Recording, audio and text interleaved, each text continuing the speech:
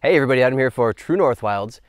As you can tell by my homeless look here, I am still on vacation. I am actually about to head out catfishing on the Red River, which is famous for its channel cats.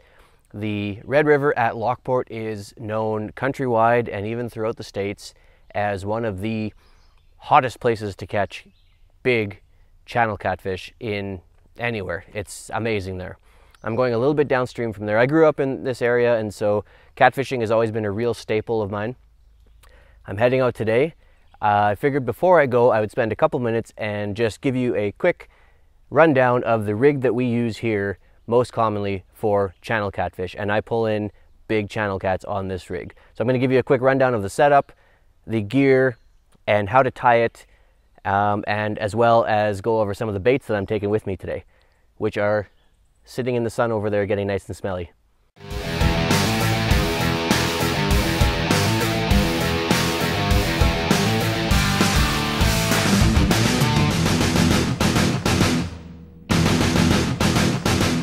So first up, let's talk about gear. I have my heavy action Rapala. It's actually a musky rod, but it serves double duty as a nice heavy catfish rod. I will go down to a medium heavy, depending on how energetic I'm feeling. They fight really, really good. If you get onto a big catfish, you need a good, thick, stiff rod with lots of backbone that you can actually fight them and pull them up. They can weigh up to 30 pounds in some cases for the big ones, but 25 is pretty typical. 25 to 30 is very common. You want something that can handle that. So I have this heavy duty Rapala musky rod. I have a Shakespeare reel on here, and I have it spooled with 65-pound Suffix braid. Suffix 832, 65-pound braid. This is a bit overkill. You can pull in a channel cat on a medium rod fishing for walleye. I've done that plenty of times where I accidentally bring in channel cat on a walleye rod. It's just not ideal. This is a little bit overkill. A medium heavy is a nice, it's a nice compromise. You can go down to 20-pound braid easily. You'll still pull them in. It's just a bigger fight. Typically, I will use 25-pound to 35-pound either braid or mono, depending what I have on hand. I just happen to have this spooled up with 65-pound, so it's going to be more than enough for channel cats. There's nothing wrong with going overkill. It's better to have too much strength than not enough and break off and lose the fish. So that's what I'm running today. Now, as to the rig itself, we use a very simple, I'm not even sure what the rig itself is called. We just call them catfish rigs because this is pretty much the most common rig that we use here. This rig comes off your main line, and you can see I've got a weight and a plastic bead and a swivel and a nice long lead to a hook. A hook, a bead, a weight, and a swivel is all you need for this rig. It's a very simple rig to set up. So first up, obviously you need a hook. We use these circle hooks with the point turned sharply inwards, as you can see here, a lot of times, and that just prevents a lot of the fish from swallowing the hook, and it just makes the hook sets a little bit better. But it takes a little bit more skill to actually set the hook with that type of hook. So a lot of times we also just use these more traditional J-hook style with the point turned outwards. Today I was using circle hooks just because I know there's drums and I don't want them swallowing the hook. Next up, you need a plain plastic or glass bead of any sort. Doesn't really matter. I have these cheap green plastic ones. And then you need a barrel swivel. Basic barrel swivel, brass, nickel, whatever your choice of swivel is. But you want it to be fairly large. We're using some pretty large line. And then of course the last thing that you need is some weights. So it depends on the current in your area. You can use anything from a 1 ounce or even less if there's no current in a shallow water, up to a 3, 4, 5 ounces. It really just depends on the area that you're at. But we have a pretty strong current here in the river, and it's kind of a windy day, so I'm using a 3-ounce weight. You need the slip style weight that the line can go all the way through. So step one, you put your weight on first, Just put your line all the way through it. Make sure you have no jagged edges on the weight and that your line actually moves freely through the weight. You don't want any spurs or anything that might cut your line. After that, you want to put the plastic or glass bead on, and same thing, just make sure it moves freely on the line. The purpose of the glass bead is to protect your knot. So that glass bead sits underneath the weight, so when the weight is moving up and down your line and slamming back towards your swivel, it's not putting any pressure or potentially cutting the line or the knot. The glass bead just sort of protects it from any potential jagged edges or spurs. So then you tie your swivel on. The best knot for braid, of course, being the Palomar knot. So you put your double line through, make your loop. You basically just do an overhand knot. Very simple overhand knot. And then you take that loop that you made and you put your swivel or whatever tackle that you're using through that loop and pull it all the way through, and you can see there, and then you just clean it all up, pull it tight. That loop snaps down on top of your knot. This is an extremely easy knot to tie, extremely strong, and with braid especially, which some knots tend to slip on braid, the braid doesn't slip through this knot as easily, if ever. So that's the knot that I always try and use for braid. Of course, trim it down, clean up your knot. Now you have a slip weight with the bead and the swivel. Nice and simple.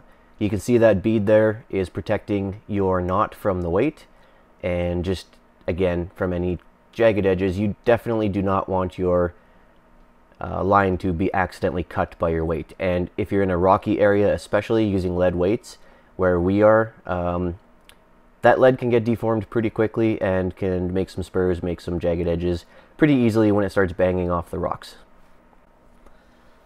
And then the last step, of course, is to attach your hook. So this is where you choose your leader length. Whatever length for the conditions that you're doing, choose your leader.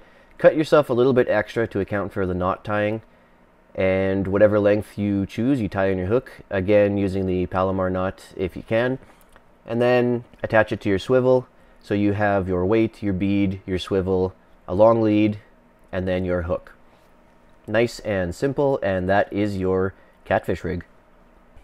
The ones in the store typically come shorter as far as leaders go, 1 to 2 feet. I like a longer leader, 3 feet at the minimum, 4 feet, 5 feet. Sometimes I'll go depending on where I'm fishing. Today I'm going on the kayak, and the longer lead actually, if you get too long, can become a detriment, because as I'm holding my rod up and trying to grab the fish out of the water, if it's too long of a lead, I won't be able to reach the fish no matter how high up I hold the rod.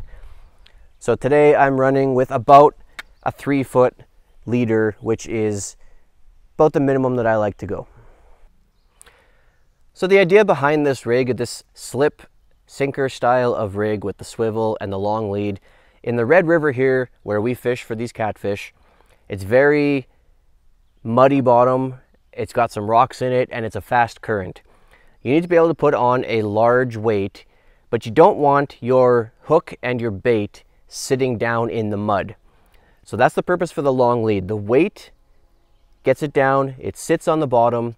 The long lead allows the current to take it out, and it floats up in the current and all around, and it gets the movement, and it gives the scent off, and the catfish, because they're following the scent, will come in, follow that scent, and be able to find your bait.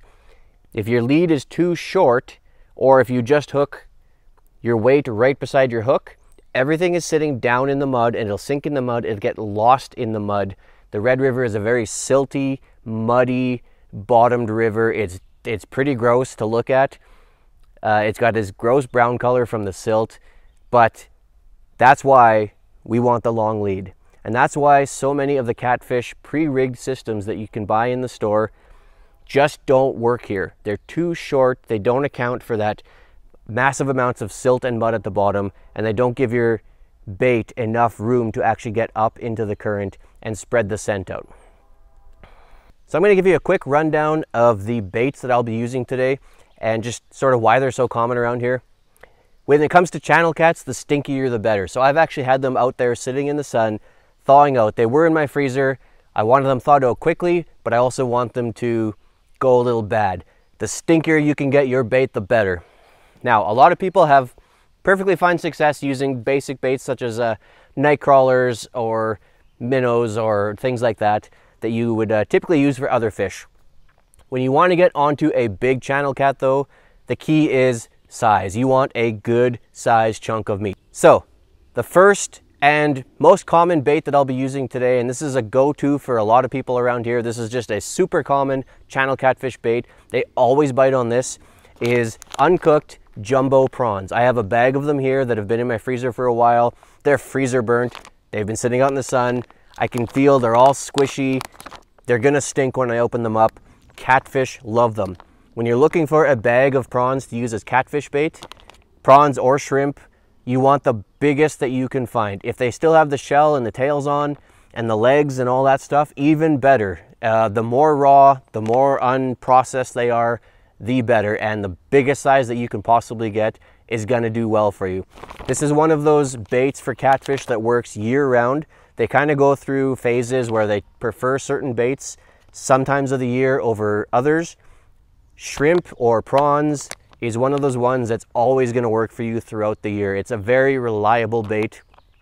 As a bonus, if you don't mind a little bit of bycatch, you can also catch a lot of freshwater drum on these as well, and sometimes bullheads and things like that. So if you're just going out for a day of fishing, targeting catfish, but you like catching other stuff as well, very, very good choice. I have here a Cisco, or Tullaby as it's sometimes known. You can also use sucker fish. You can also use goldeye. Same idea. It's a cut bait. So this was sitting in my freezer for a long time now.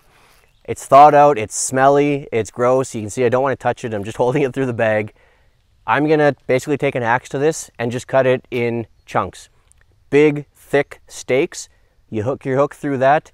The nice thing about a big chunk of cut bait like this is if you do the appropriate size, you will get big catfish. You don't have to worry about the bycatch of the drums and the bullheads and things like that. They just don't have the big enough mouths.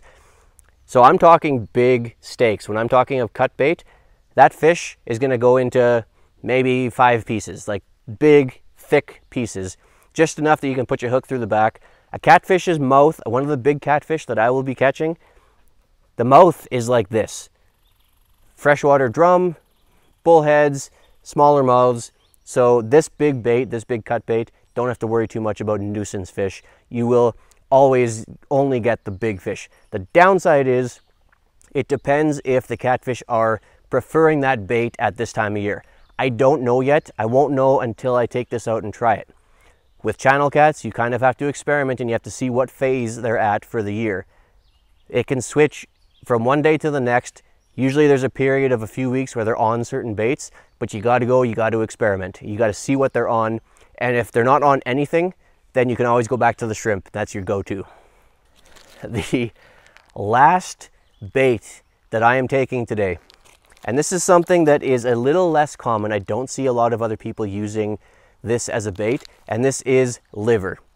Chicken livers is more of a common one. If somebody's going to use liver, chicken liver is kind of the go-to. I've had great success using beef liver. Today I'm going to try deer liver. This is deer liver from one of the deer that we got last year, and it's been in the freezer, it's vacuum sealed, it's been thawing out in the sun now and I can feel it, it's all mushy. I can almost smell it through the bag. If beef liver works, and it always does for me, I see no reason why deer liver shouldn't work. I'm looking forward to trying this out. But even if this was beef liver, the nice thing about liver is you can get it at the store. It's very cheap. Usually it's a couple bucks for a pack and you get a big styrofoam tray.